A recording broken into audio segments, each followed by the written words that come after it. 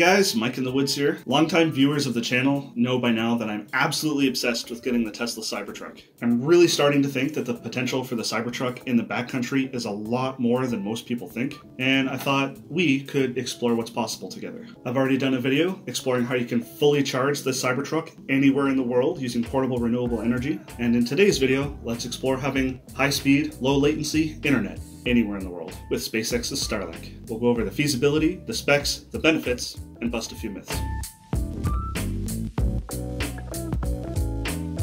Overlanding, backcountry camping, and general wilderness use of the Cybertruck will be one of its biggest use cases. It's one of the first electric trucks meant for this sort of use. Now, in extremely rural areas, we know that internet connectivity is at best spotty. You're either stuck with fluctuating cell coverage in areas where you're somewhat near a cell phone tower, or the limited capabilities of a satellite phone. And it's in these sort of backcountry rural areas that Starlink is primarily meant to serve. Imagine being able to stream 4K video, run a live stream, or generally just maintain a strong internet connection for safety reasons while up at the top of some remote mountain, deep in the desert, or far north in the Canadian Arctic. Now I know what you're thinking. Big, bulky satellite dish mounted jankily to the top of your truck. But thankfully, the Starlink dish isn't as big as you might think. It's only 19 inches in diameter, or roughly half a meter wide. As SpaceX puts it, about the size of a medium pizza. And it's not that heavy either, it only weighs in at just shy of 12 pounds. And because of that, it's not too obscene to have to take it down and store it in the truck cab or your truck bed when you need to drive around and not have to worry about it slamming your range, or have it in areas where theft or vandalism is a concern.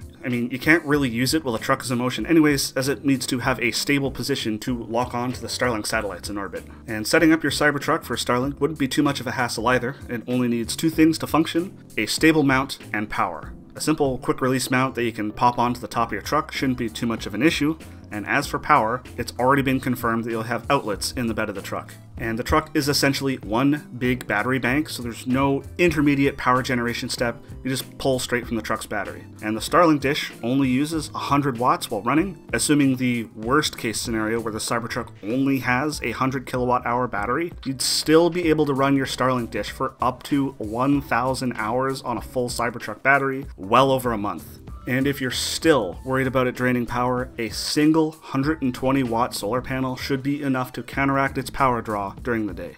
Getting the thing to work is pretty straightforward too. The literally only two instructions it comes with, in no specific order, are number 1, point to the sky, and number 2, turn on.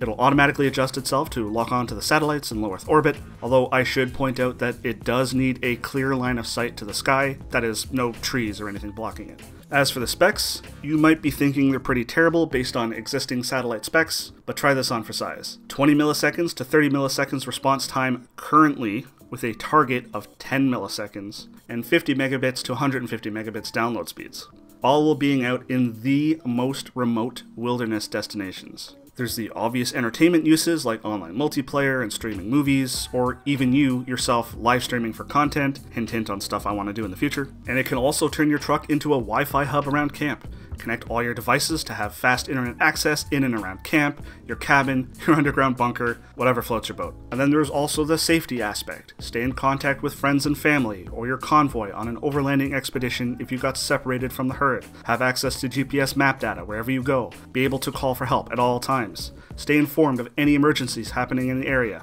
or any risks or dangers to you, such as wildfires or washed out roads. The list goes on. Are you starting to catch on to its potential yet? And hey, if your particular use of the Cybertruck doesn't have a good use case for the Starlink, maybe you won't ever be outside of LTE coverage, or you're looking to intentionally be disconnected from the world around you, or the price is too high, just don't get the Starlink package. That's the beauty of add-on packages. Don't get it if it doesn't work for you. I mean, it won't be for everybody. As for me, if it's an option and the monthly cost drops, you bet your arse I'll be getting one. It does have one particular downside at the moment, and that's that the user's terminal is geo-locked to a specific area when they get it. Their dish won't work outside of that zone. I highly suspect this won't always be the case though, and is likely tied to the fact that there's only a limited amount of Starlink satellites up in orbit, so service has to be carefully planned. As Muskie Boy eats more Starlinks into orbit, I see no reason why this limitation won't be removed. The more Cybertruck videos I do, the more I realize how much of a powerhouse of a platform this truck is going to be. From attempting to charge it with a campfire using thermoelectric power, to pushing the full self-driving capability to its absolute limits in the backcountry, to live streaming for you guys out on backcountry trips, we're gonna get up to some wacky shit on this channel with my Cybertruck. If you're new here, I take a look at how fun, futuristic technology can intersect with traditional outdoors experiences. Check out my other videos and consider subscribing if that's your thing. If you're interested in the Cybertruck, check out the links in the description. Thanks for watching, guys. I'll catch you next time.